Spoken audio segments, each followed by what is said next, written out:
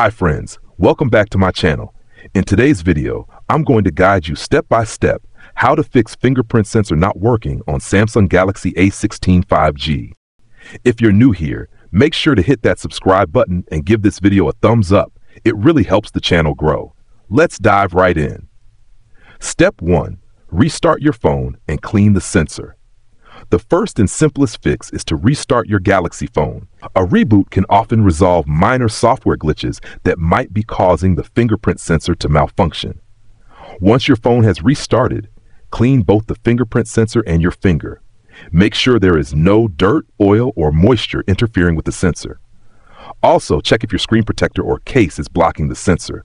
It can sometimes prevent proper recognition. Step 2. Check for software updates. Next, make sure your phone is running the latest software. Open the settings menu, scroll down to software update, and tap download and install.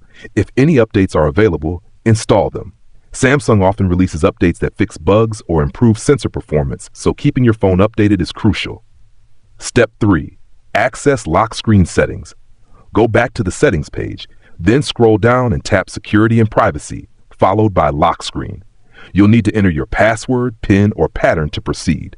Step 4. Remove existing fingerprints. Inside the fingerprint section, remove any previously saved fingerprints. Sometimes corrupted fingerprint data can prevent the sensor from working properly. Step 5. Re-add your fingerprint. Now tap Add Fingerprint. Follow the on-screen instructions carefully. Place your finger on the sensor, lift it when prompted, and repeat until the progress reaches 100%. Make sure to cover different areas of your fingertip for better accuracy. Once done, tap Done.